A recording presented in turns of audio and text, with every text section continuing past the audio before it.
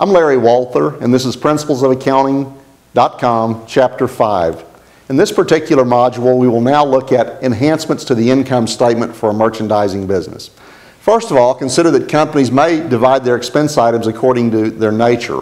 Rather than just having operating expenses that consist of rent and salaries, they may further divide into categories of selling expenses, general administrative costs, providing far more detail about the character of the expenses that are being incurred. We may also separately show peripheral transactions such as land sold at a gain, things that are separately reported from ongoing revenues and expenses.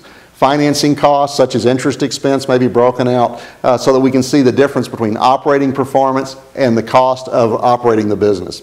And taxes as well may be shown in a separate category.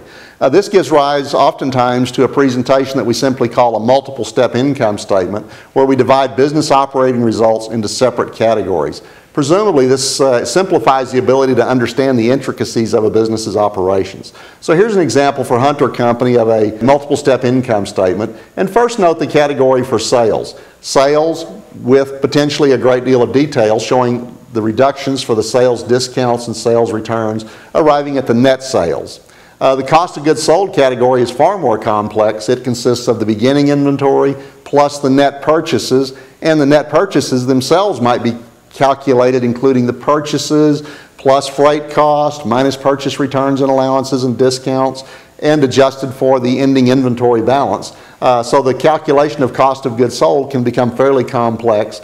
The net sales minus the cost of goods sold gives gross profit, from which we subtract our selling expenses and our administrative expenses.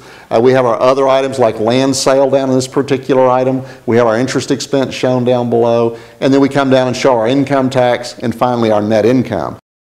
So you can see this can become a fairly involved presentation of income, but certainly the detail provided within gives a great sense about what's going on in the business, how their profits or losses are being generated, what are the contributing factors.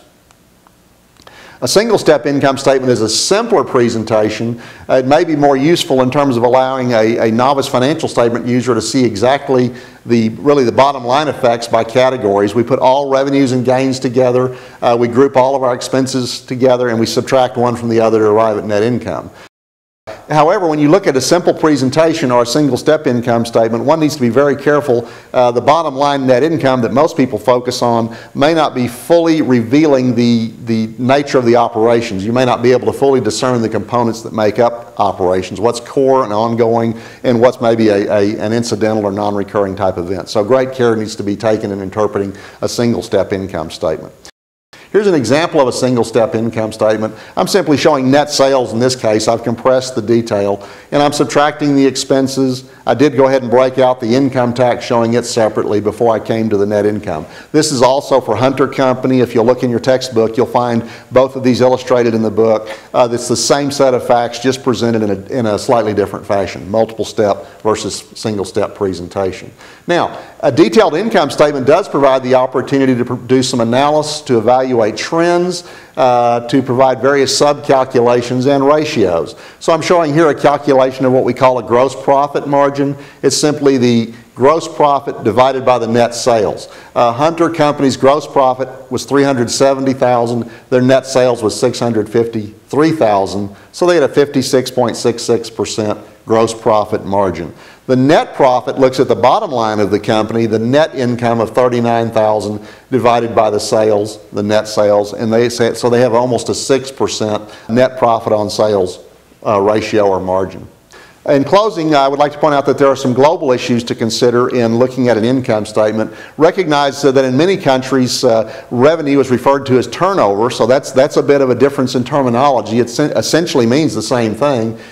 International reporting standards in general do not prescribe a detailed format for the income statement. Expenses are oftentimes classified according to either their nature, such as utilities, salaries, advertising, and so on, or they can be classified, the same set of expenses reclassified according to their functional areas, such as manufacturing, administrative, or sales. Supplemental disclosures usually provide additional detail about the nature of costs.